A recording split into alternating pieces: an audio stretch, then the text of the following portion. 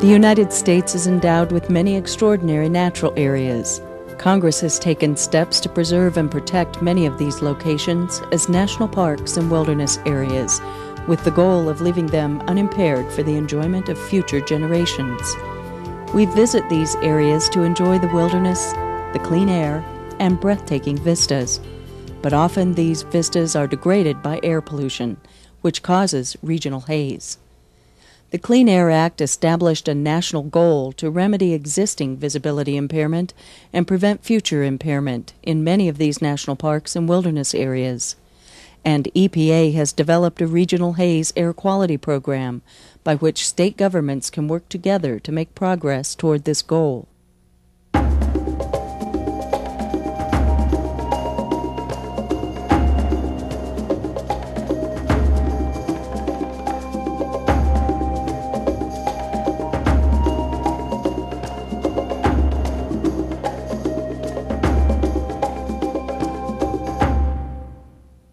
The purpose of this video is to help you understand how air pollution causes visibility problems and how the Regional Haze Program can help address these problems. Section 1 explores some basic visibility concepts, beginning with a definition of visibility impairment and a description of how pollutants interact with light to cause impairment. We will identify visibility-reducing pollutants and look at where they come from, define visibility indexes, and discuss how visibility is measured. We will examine monitoring data to compare haze in different parts of the country. In Section 2 of the video, we look at tools for managing regional haze, outlining ways to estimate emissions and identify some causes of haze. We will discuss how we can reduce regional haze with an emphasis on the clean air laws and federal and state regulations, including the new Regional Haze Rule. We will identify visibility programs and the roles and responsibilities of the United States Environmental Protection Agency, federal land managers, and state, local, and tribal air pollution control agencies. Finally, we will talk about health effects and discuss actions concerned citizens can take to reduce air pollution at home, suggesting ways to become actively involved in the community decisions and be part of the regulatory process.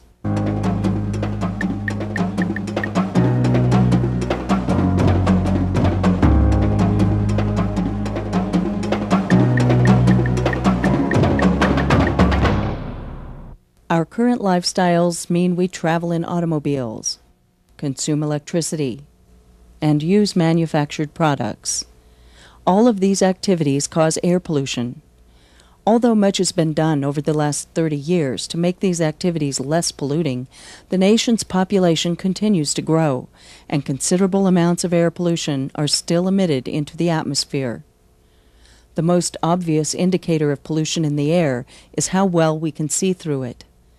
Visibility impacts are seen not just in urban areas, but across broad regions of the country, in rural and even in remote areas. This is because pollutants causing visibility impairment can travel hundreds of miles downwind, often across political boundaries. Thus, visibility impairment is a regional problem, and virtually all our national park units and wilderness areas experience some degree of human-caused haze. Visibility impairment is generally associated with discoloration, haziness, and loss of detail in scenic features. How impairment manifests itself depends on the extent and distribution of small particles suspended in the atmosphere. Generally, visibility impairment can be categorized into 3 types: layered haze, plume, and uniform haze. When the air is stable, pollution can be trapped near the ground by the colder air above it. You can often see the top of the pollution layer. We call this type of impairment a layered haze. This is the Gila wilderness on a clear day. The dark boundary of a layered haze is clearly defined in this photograph. Localized sources emitting a stream of pollution very high into a stable atmosphere can create a type of impairment we call an elevated layer or plume. Pollution is transported in some direction with little or no mixing with the atmosphere, remaining in a constrained, tight layer. A thin dark plume can be seen in this time-lapse video from Moosehorn National Wildlife Refuge. The plume is a result of a paper mill emitting pollution into a very stable atmosphere. The third type of impairment, the uniform haze, is present when pollutants seem to uniformly degrade the view from the ground to a height well above the highest landscape feature. This is the Hoover Wilderness in California on a clear day. Note the loss of contrast and detail when it is affected by a uniform haze. This view of the Gila Wilderness in New Mexico disappears behind this uniform haze. A uniform haze that moves through the atmosphere to cover a large geographic area is called a regional haze. If you notice bad visibility during a visit to a park or wilderness area, this is most likely due to regional haze. Regional hazes cause most of the visibility problems. In order to understand regional haze, we must understand the effects that various pollutants have on the appearance of a scene. This hiker sees a landscape feature as light is reflected to form an image. However, particles and gases suspended in the view path can scatter or redirect image-forming light as it travels to the eye. Through this scattering process, some image-forming light is removed from the sight path. In addition, sunlight or reflected light can be scattered into the sight path, interfering with the view. Scattered light has a significant effect on visibility. Another cause of visibility impairment is absorption. Through this process, image-forming light is absorbed by particles and gases. It is taken out of the sight path before ever reaching the viewer's eyes. Although significant, absorption processes contribute less to visibility impairment than do scattering processes. The sum of scattering and absorption is light extinction. Extinction, or loss of light, is directly related to the concentration of particles in the atmosphere.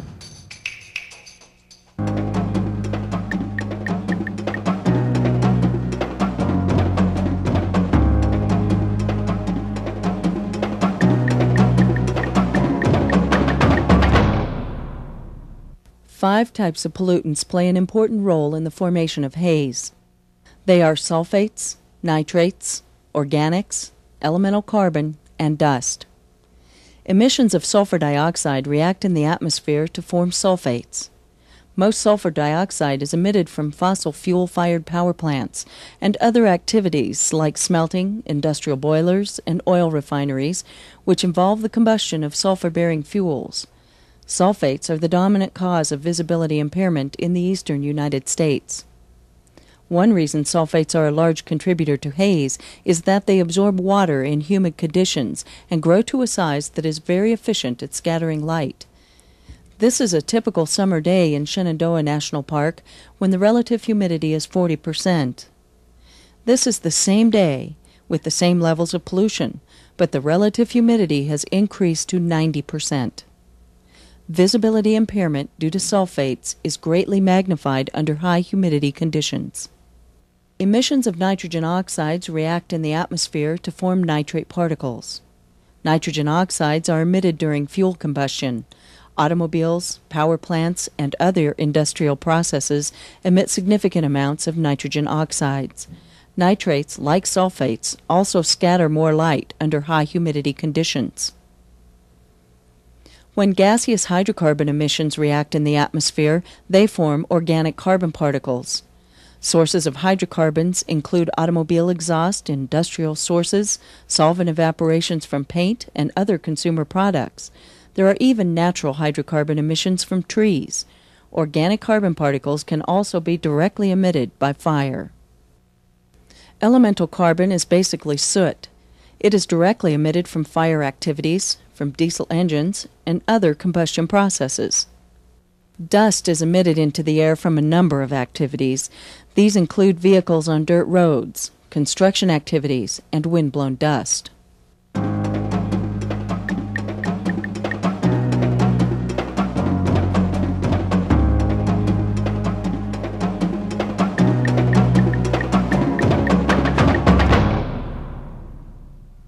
We use several terms to describe visibility conditions. Visual range is the term most often used to describe visibility. It is defined as the greatest distance a large black object can be seen and recognized against the background sky. Visual range gives an estimate of viewing distance. When you hear an airline pilot talking about miles of visibility, he or she is talking about the visual range. There is more to visibility than how far we can see. Visibility is also how well we can see. Clarity, color, texture, and contrast are all important elements of a scene. Changes in visual range are often not directly proportional to how we perceive changes in visibility. Consider these simulations of Shenandoah National Park. This is a clear day. The visibility is about 90 miles. This is the same view after adding sulfates to the atmosphere. The visibility has dropped from 90 to 18 miles. Let's look at a hazy day in the park. The visibility is 8 miles. We can add the same concentration of sulfates to this scene, and the visibility drops from 8 to 6 miles. It is much harder to see a perceptible change in this scene. Adding air pollution to a clean atmosphere creates a more noticeable problem than adding the same amount to a dirty atmosphere. Another index that we use to describe visibility involves an index of haziness called the deciview. The deciview describes visibility similarly to the way the decibel scale describes sound. Deciview values range from 0, which describes pristine visibility conditions, to more than 40 deciviews, which represents very polluted conditions. Polluted air is associated with a higher deciview and a lower visual range. That is, fewer miles of visibility. To help illustrate how the deciview compares to miles of visibility, throughout this video we will report visibility using both indexes. Since the 1940s, human observations of visual range have been routinely made and recorded at airports. In the 1980s, the EPA, federal land managers, and state air agencies began a national monitoring program called IMPROVE, the Interagency Monitoring of Protected Visual Environments. IMPROVE began with a network of 30 monitoring sites in national parks and wilderness areas. Today, the IMPROVE network includes over 100 sites in remote locations throughout the United States. The IMPROVE system uses several types of monitoring devices to measure visibility. By considering all of the monitored data together, we get a more complete picture of trends and variations in visibility. Monitoring methods can be categorized into 3 classes: aerosol, optical, and view monitoring. IMPROVE aerosol samplers measure the concentrations of sulfates, nitrates, organics, elemental carbon, and dust, the pollutants that have the biggest effect on visibility. Measurements of these pollutants are made in conjunction with optical measurements to identify the sources contributing to the visibility problem. The IMPROVE aerosol sampler collects particle samples. From these samples, we obtain a profile of the type and concentration of these pollutants. We can then estimate light extinction using these measurements. IMPROVE uses 2 kinds of instruments to measure optical properties of the atmosphere. Transmissometers measure the light lost due to scattering and absorption in the atmosphere. Nephelometers measure only atmospheric scattering. Transmissometers measure the amount of light lost over a distance between a transmitter and a receiver. A transmitter component housing a light source and a receiver component with a light detector are generally separated by a distance of 1 to 10 miles. The amount of light lost over that distance is recorded as an estimate of light extinction. Nephelometers measure scattering in the atmosphere. Scattering, plus a measurement of absorption, can be used to estimate light extinction. View monitoring, using cameras, can be used to record the changing appearance of a scene as visibility levels vary. A photograph is the most simple and direct way of communicating visibility impairment, as the photographs from this IMPROVE site at Canyonlands National Park in Utah will show. A systematic photography program records the appearance of a scene under a variety of haze levels, different lighting conditions, different vegetative cover, and different cloud effects.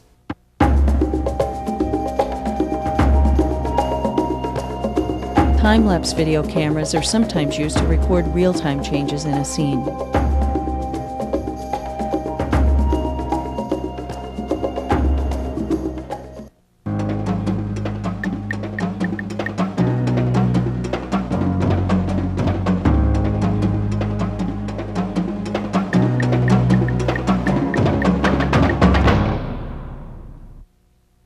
One striking result from analysis of the monitoring data is the large differences in visibility between the eastern and western United States.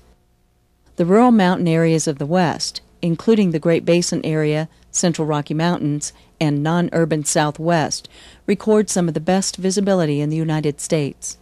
Visual range often exceeds 100 miles, or about 9 deciviews. In contrast, east of the Mississippi River and south of the Great Lakes, visual range averages about 22 miles, or 24 deciviews. You might wonder how these visibility conditions would compare with the natural background visibility if there were no human-caused air pollutants. Natural background visual range at Shenandoah National Park is about 90 miles, or 10 deciviews. Compare this with the current annual average visual range of 22 miles, or 24 deciviews. The visual range is reduced by 75% from natural background conditions.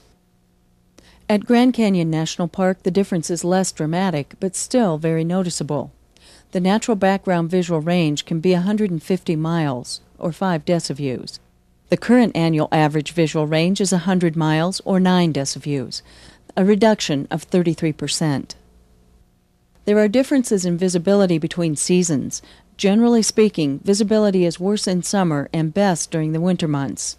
Seasonal averages for the Central Rockies, Colorado Plateau, and Great Basin area are shown in blue. Averages for the east and east-central United States are shown in yellow. It is not surprising that concentrations of pollutants are also higher in summer and lower in winter, and that sulfate concentrations follow the same seasonal trend. Remember that sulfates are one of the largest contributors to visibility impairment. Airport observations have been used to examine historical trends in visibility across the United States. These maps show the amount of haze during the summer months of 1970, 1980, and 1990. Blue indicates less haze and better visibility, while red represents more haze and worse visibility. Notice the marked increase in summertime haze over the eastern U.S. between 1970 and 1980.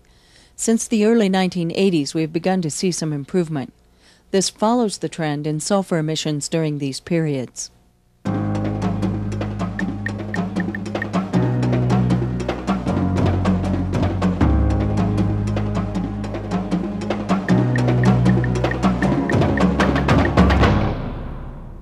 Once we understand how much of each type of pollutant is present in a park or wilderness area, the next step is to identify what is causing the problem. In order to fully formulate possible solutions, we must quantify how much of the problem is coming from each emission source or source type, and to quantify the effect of emission reduction measures. The sources of air pollutants are identified from databases referred to as emissions inventories. Emissions inventories are developed by state and local air quality agencies and are used to calculate the rates of emissions from all large and small sources that emit pollutants into the atmosphere. These inventories include estimates of emissions from large individual sources, like coal-burning power plants, copper smelters, and large manufacturing plants. Inventories also quantify emissions from smaller sources that added together contribute significantly to pollutant levels. These area sources include automobiles, home wood stoves, and gasoline stations. Estimates of emissions from a variety of other sources are also considered. These include emissions from wildfires and planned burning, as well as natural emissions like hydrocarbons from trees, windblown dust, volcanoes, and geothermal activity.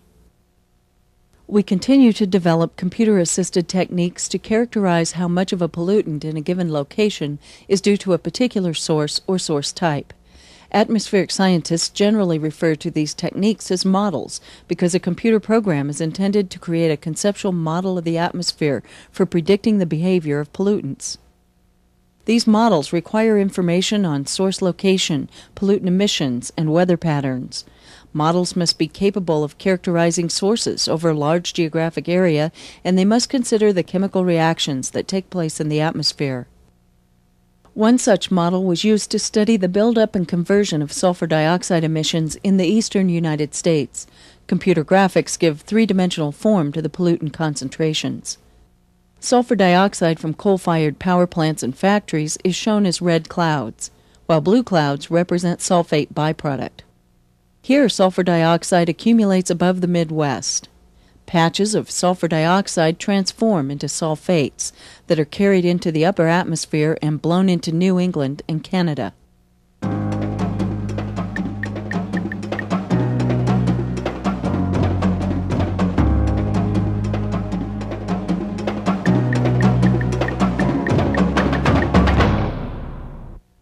Sections 169A and 169B of the Clean Air Act require a program for visibility protection, including the mitigation of regional haze, for 156 national parks and wilderness areas that are referred to as Class 1 areas. Under this visibility protection program, the Clean Air Act establishes specific roles for EPA, federal land managers, and state, local, and tribal air quality agencies. The direct responsibility for evaluating and regulating air pollution sources rests with EPA and the states. The federal land managers have an important role in air quality monitoring, research, and the development of models for predicting new source impacts. EPA and state activities should be coordinated with federal land managers, who have an important voice in the development of national visibility protection policies. Under the Clean Air Act, many pollution problems are addressed by state and local air quality agencies through what are called state implementation plans. Tribal governments may develop similar plans, called tribal implementation plans, to address air quality problems on tribal lands. Implementation plans are a set of regulations designed to meet general criteria that are set by EPA. The Clean Air Act authorizes EPA to answer the question, "What is a problem?" and gives states and tribes the flexibility to solve the problem with regulations as they see fit. Once implementation plans are developed at the state and tribal levels, they are submitted to EPA for review and approval. Once approved, the provisions of the implementation plans are enforceable by states, EPA, tribes, and by citizens. The implementation plan development process includes opportunity for review by the general public. Section 169A of the Clean Air Act establishes as a goal the prevention of any future and the remedying of any existing visibility impairment in mandatory Class 1 federal areas, which impairment results from man-made air pollution. In simpler language, this means that Congress has established a goal of achieving natural visibility conditions. Remember that current visibility in the east has been reduced by 70 miles, or is 14 deciviews hazier than natural conditions. In the west, current visibility is reduced by 50 miles, or is 4 deciviews hazier than natural conditions.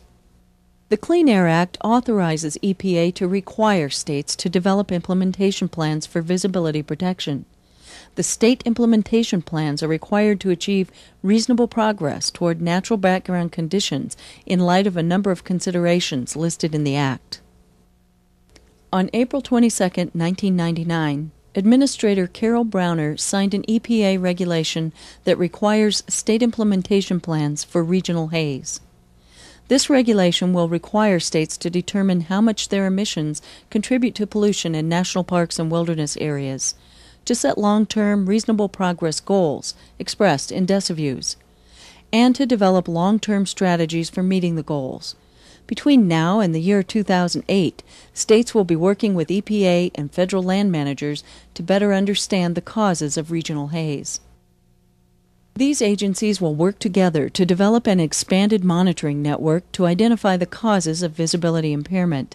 They will also refine emissions inventories and use air quality models to predict the effect of future strategies to reduce emissions. EPA is encouraging the development of multi-state regional planning organizations to foster interagency communication and efficiency. EPA established the Grand Canyon Visibility Transport Commission in response to 1990 amendments to the Clean Air Act. The Commission completed its work in 1996 and made recommendations to improve visibility in the Grand Canyon and 15 other national parks and wilderness areas on the Colorado Plateau. The recommendations promote multi-state organizations and programs that will further reduce pollution and its resultant haze. The Western Regional Air Partnership, WRAP, is continuing efforts begun by the Grand Canyon Visibility Transport Commission. This organization is a collaboration of Western states, Western tribal nations, federal agencies, and other organizations interested in finding workable solutions to visibility problems in the western states. 4 other regional planning organizations are also working on the regional haze problem. These organizations include the Central States Regional Air Partnership, the Midwest Regional Planning Organization, affiliated with the Lake Michigan Air Directors Consortium, in the Northeast, the Ozone Transport Commission, and the Southeastern States Air Resource Managers. Over the coming years, these groups of states and tribal governments will collaborate to better understand the interstate transport of haze-causing pollution. They will also evaluate potential emission reduction strategies that can be put in place by individual state governments. It is also important to note that many of the Federal Clean Air Act programs and requirements will reduce pollutants that contribute to regional haze. For example, the acid rain program, introduced under the Clean Air Act amendments of 1990, will reduce emissions in eastern states by 10 million tons per year between 1990 and 2010. That level of reduction should improve visibility in much of the East.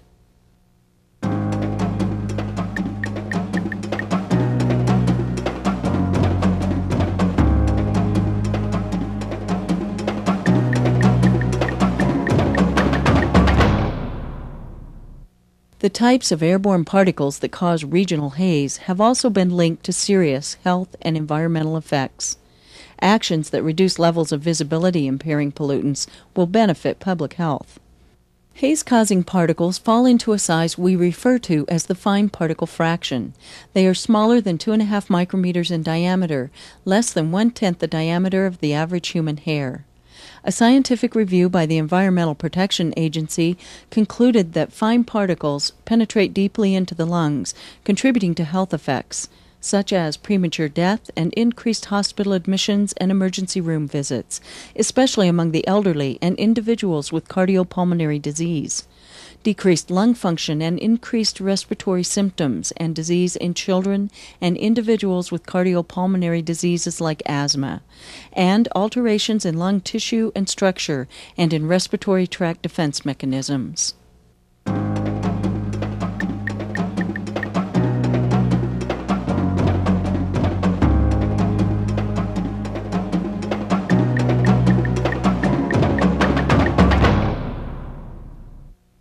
Everyone in the country can play an important role in achieving clean air. Government, industry, and private citizens are working to reduce or prevent air pollution. If we all do our share, the benefits will be tremendous.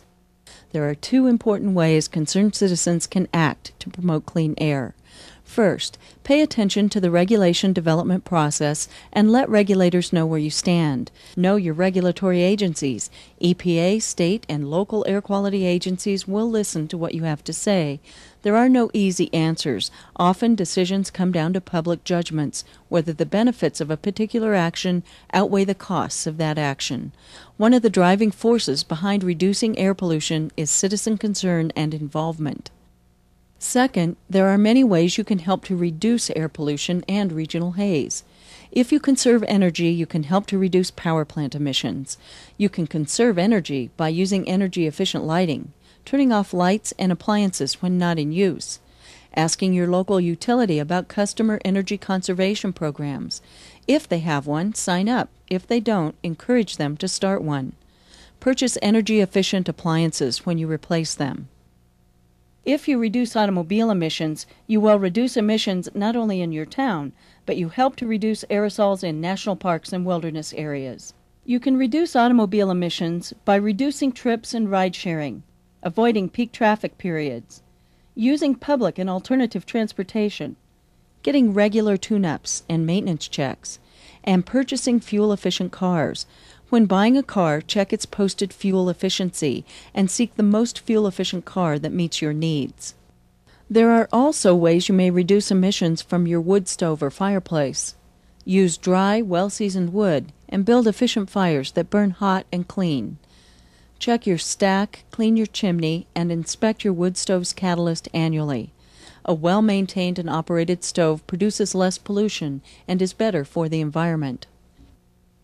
Adhere to local or state regulations about when and where wood stove use is permitted. Many local news stations report red pollution days when restrictions are in effect.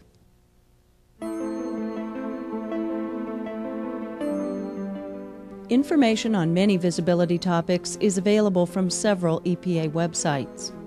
For general information, brochures on visibility, and information on the Regional Haze Rule, see the Office of Air and Radiation website. For annual national air quality and emissions trends, go to the Offices of Air Quality Planning and Standards website. And for information on how to identify and contact your state, local, or tribal air quality agency, contact this EPA website. The National Park Service maintains a website for information on air quality in national parks. See the United States Forest Service website for further information on their air quality programs and efforts. The United States Fish and Wildlife Service maintains a website for further information on their air quality programs and efforts. To access improved data and view related reports, see the Improve website at CIRA, Colorado State University. The regional planning organizations mentioned in the video also maintain websites.